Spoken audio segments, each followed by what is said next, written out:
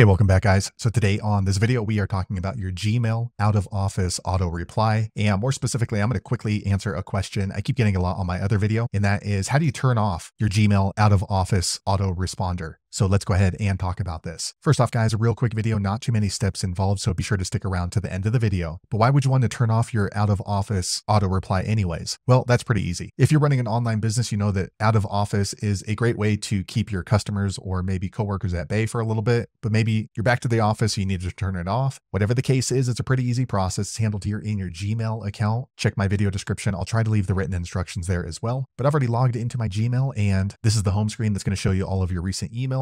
Now, in order to turn off your out of office autoresponder, you need to click on this gear icon here on the top right. Once you do that, you're going to see the quick settings, but you have to choose this one right here called see all settings. Once you do that, you're going to be in the settings section for your Gmail, and to turn off the out of office autoresponder, just scroll all the way to the bottom and you're going to see the section here, vacation responder. So you can see mine is on, and all you need to do is you go ahead and just click it right here, vacation responder off. Also in the future, when you're setting up your out of office responder in Gmail, you can set an expiration so that way you don't have to think about turning it off. All you need to do is set up the first day and make sure this button is checked next time, last day, and then set the date that you want that to expire. All right, now that we have turned off our Gmail out of office vacation responder, it doesn't take effect until you click on save changes here at the bottom. Okay, a quick second later, the page refreshes back here, and now my out of office autoresponder in Gmail is turned off. So there you have it, guys. If you're wondering how to turn off the Gmail vacation mode autoresponder, that's the easiest way I know how to do it. If you know an easier way, be sure to leave a comment below. Let the rest of us know how you did it. Hopefully you found that video useful. If so, click thumbs up or maybe consider subscribing to my channel, and I hope to see you on the next video. Thanks again for watching.